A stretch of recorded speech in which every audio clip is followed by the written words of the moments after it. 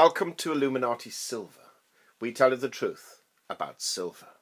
Today is Wednesday the 14th of December 2016 and we're briefly commenting upon the Fed's decision to raise interest rates today and the market's reaction to it. We have been saying since March of this year that the Fed will raise rates in December by 0.25%. And that is exactly what has happened.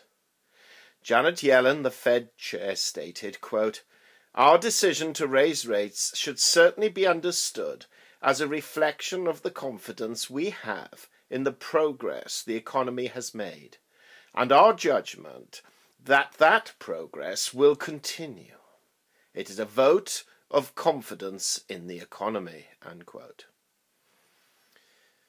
She also went on to comment a little about the future Trump presidency with the words, quote, "We are operating under a cloud of uncertainty at the moment," unquote.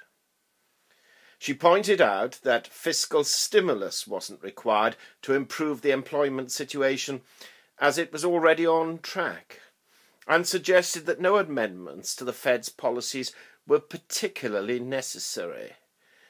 But all of us, of course, expected her to say that. Janet Yellen also made it clear that she intends to remain Fed chair for at least another year. She added, quote, "I do intend to serve out my 4-year term. I haven't made any decision about the future. I recognize I might or might not be reappointed. It's a decision I don't have to make and don't have thoughts on at this time. As you said, I recognize too that I could stay on as a board member, and that's a decision for another day," unquote. The Fed now expects 3 interest rate rises next year, thereby providing a more hawkish stance, but admitted that they were likely to be modest rises. Well, at the time of producing this video, some 6 hours after the original decision, we can see that the Dow Jones has fallen 118 points at 19,792, the S&P 500 down 18 points at 2,253, and the Nasdaq down 27 points at 5,436. The dollar index is up 0.69 at 101.76, and gold fell $17 to $1,140, and silver has fallen 12 cents to $16.80.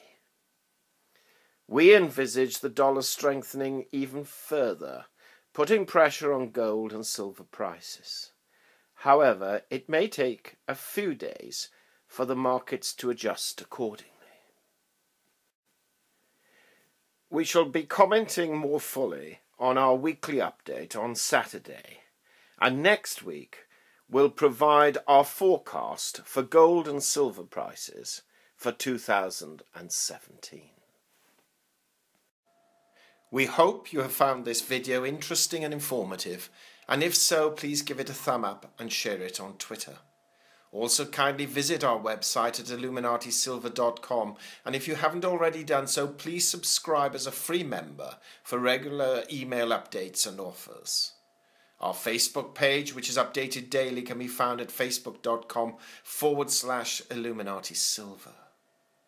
Disclaimer: Illuminati Silver owners come from a background of banking, international wealth management and economics. Having now retired from these worlds, we are not qualified to give investment advice.